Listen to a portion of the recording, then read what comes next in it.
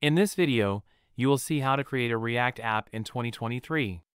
Instead of using Create React App for creating app, we will be using Vite.js, which is a better and faster alternative to Create React App. Because Create React App becomes slower as your application grows, and it also installs a lot of extra unnecessary packages. To create a React app using Vite, you can execute npm create Vite command from the terminal.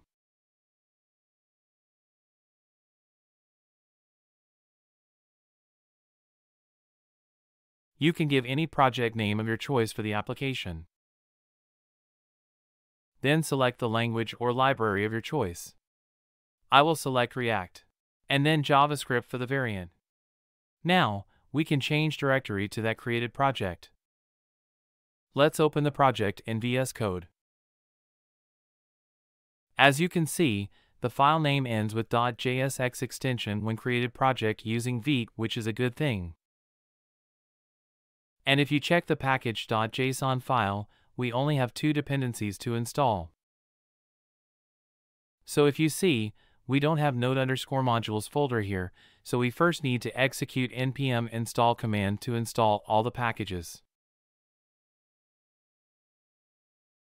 Now, to start the application, you can execute the dev script using npm run dev command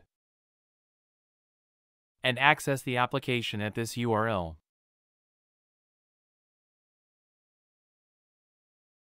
This is the default React app created by Vite.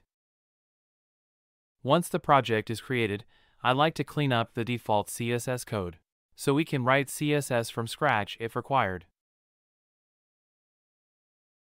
And I will delete everything from the app.css file. Now, from app.jsx file, we will remove the unnecessary code.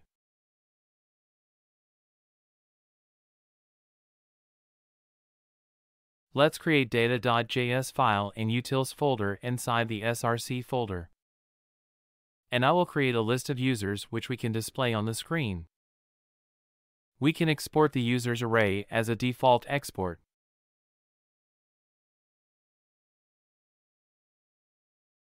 Let's add a title for the page.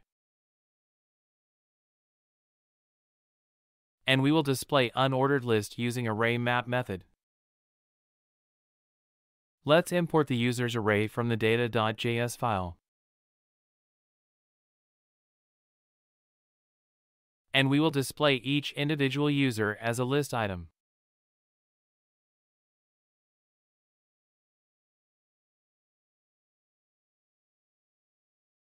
Instead of accessing each property from the user object, we can also use inline object destructuring to make the code look clean.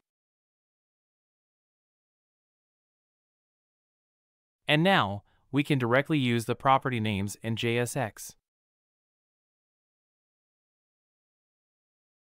Let me also add horizontal line to separate each user displayed.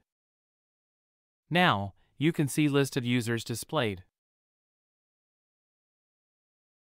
It's always a good practice to move this code in a separate component. So let's create user.jsx file in the components folder. Let me create default React code using RAFCE shortcut and move the code from app.jsx to user.jsx file. If you also want to quickly create React code, you can install the ES7 plus snippets extension in VS Code.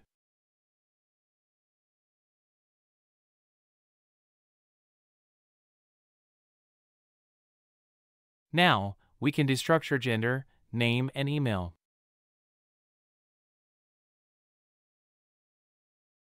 Let's use the user component now, and we will pass the individual user property as a prop.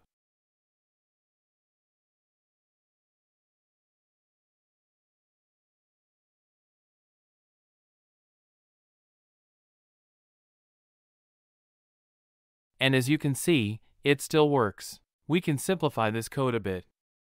So instead of inline destructuring, let's call individual item as user. And we can use object spread operator to spread out individual properties of the user object and pass it to the user component.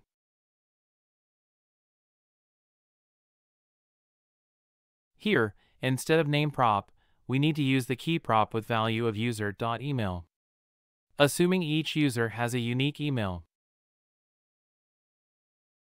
Now, you can see, the application still works and we should not get any warning in the console also.